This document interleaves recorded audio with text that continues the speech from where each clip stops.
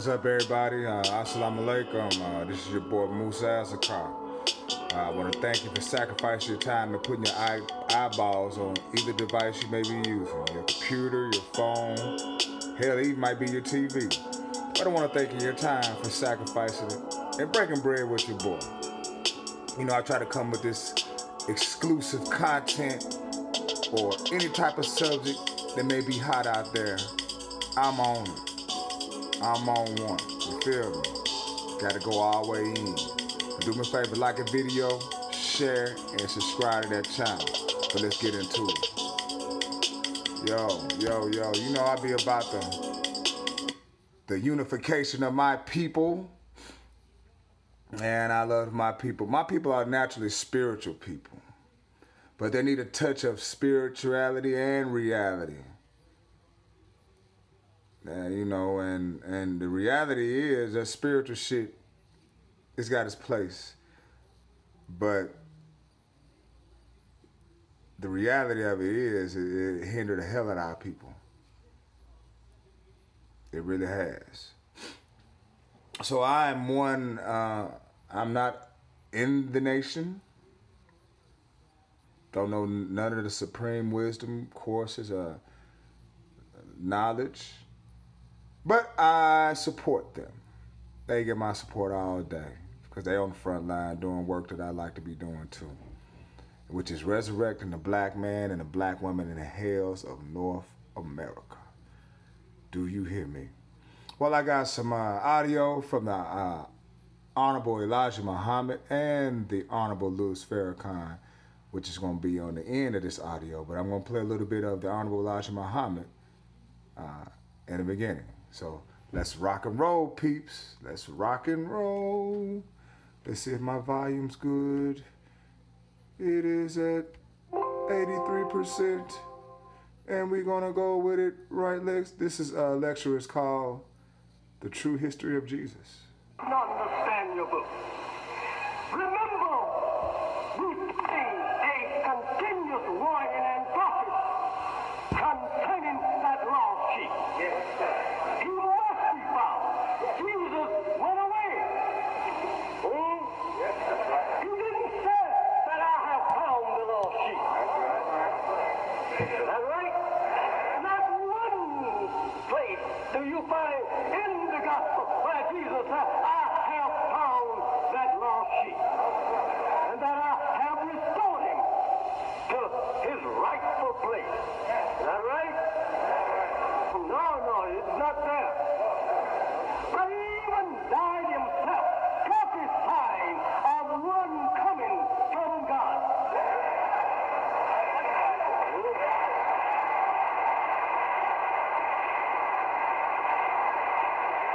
Dying himself and telling the world, I go away, meaning I die. And that is expedient that I die. It's natural that I die as all other prophets. But nevertheless, you will send your one. Do you understand the scripture? The Father will send you one in my name. Not I won't come back any more than Moses. But he will send you one. The same one that Moses saw, I see him coming. I see him too. I see him too, Apostle. I see him too.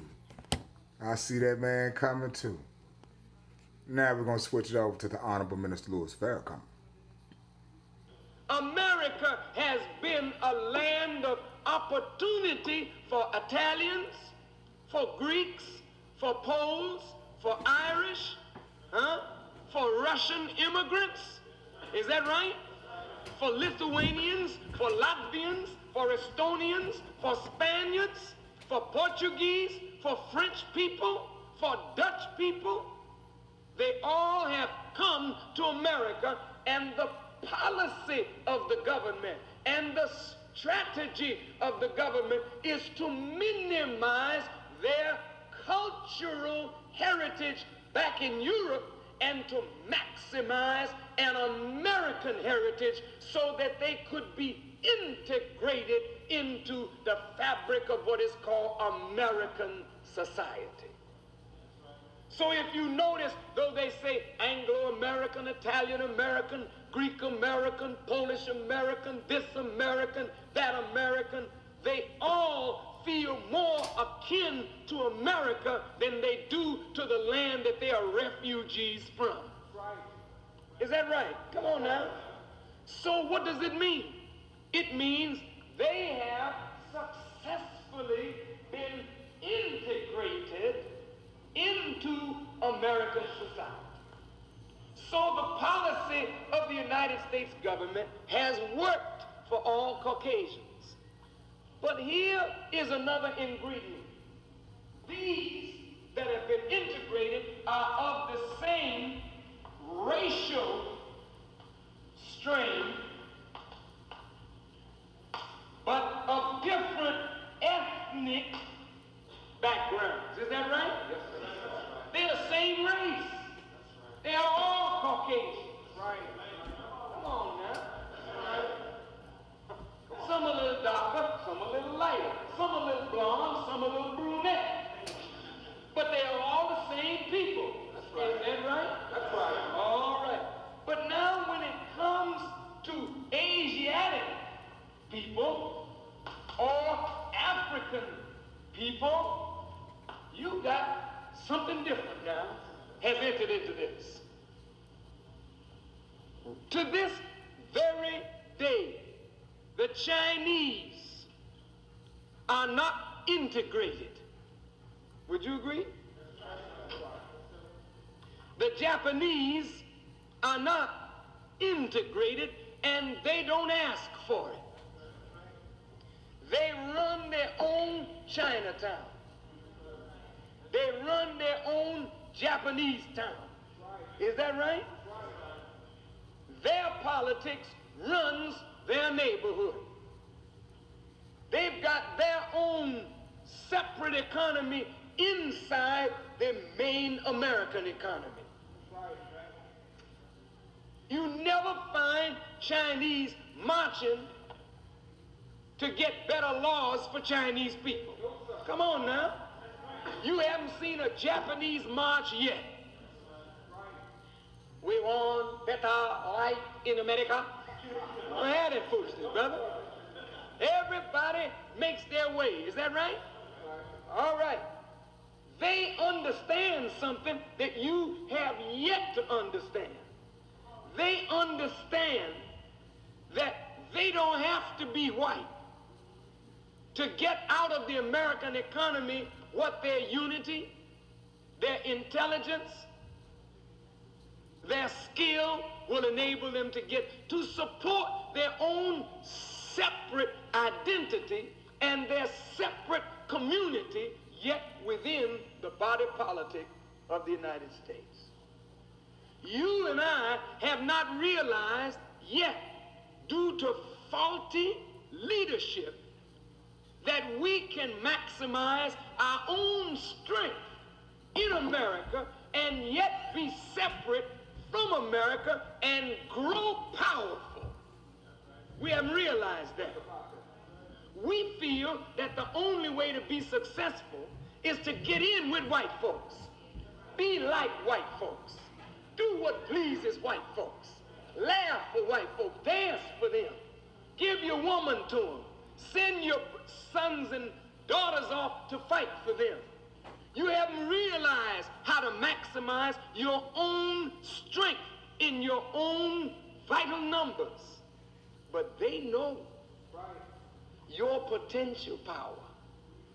And they said, we cannot afford segregation no more because the niggas ain't gonna take it. They are too militant now for us to tell them where to go, how to go, when to go. So we got to abandon this as a strategy. Listen now. As a policy. Yes, sir. We cannot afford to grant them separation and let them build a nation of their own, even though they're big enough to have a nation. We can't let them do this Because if they become an independent nation and join the community of nations and look out in the world market for help from other nations to help them get up on their feet, pretty soon they may join on to our enemies and come against us because they may remember what our fathers did to their fathers. So we cannot let them go. We must not ever let Negroes, niggers, or colored people even entertain the idea that they should have a nation of their own. That is unthinkable. Don't let them think like that. Make them think that everything that they want, everything that they need, they must seek it from us. So a strategy was evolved into a policy.